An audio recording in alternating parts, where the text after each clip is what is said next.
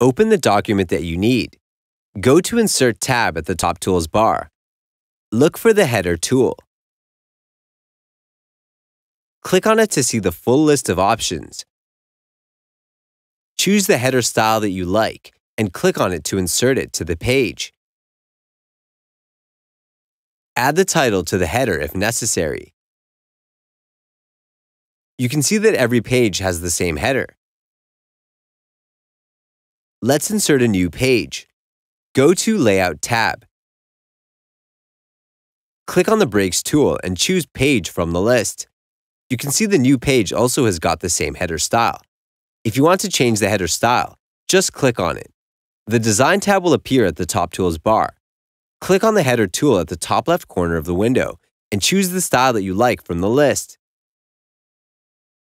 Edit the header text. Now, let's create separate headers for separate sections. Click on the header that you want to change. The Design tab will appear at the top tools bar. Go to Navigation block. Click on Link to Previous option. If the option was selected, it will unlink the header from all other headers in the document.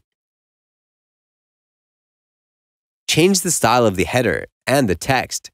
You can see that this header is different from other headers in the document. Repeat with every header that you need.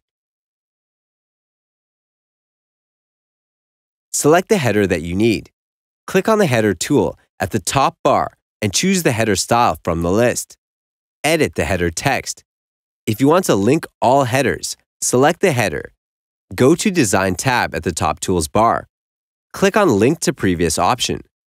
Click Yes in the pop-up window.